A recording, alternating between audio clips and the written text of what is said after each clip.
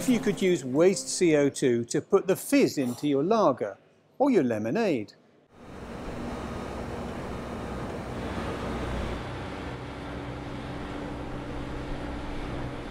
The horse poo and straw mix comes here to these gigantic tanks. They're like large stomachs full of bacteria that gobble up the mix and produce two streams of gas. One of them is methane, that goes to heat people's homes and cook people's dinners. The other stream of gas is carbon dioxide.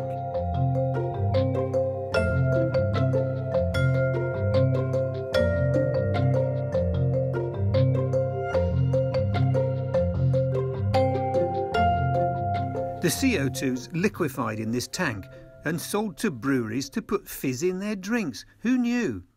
To be honest, the CO2 in fizzy drinks isn't going to make the faintest bit of difference to the vast amount of carbon dioxide that's overheating the planet.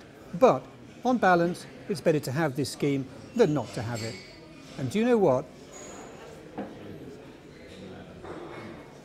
There is not the faintest whiff of horse's bottom.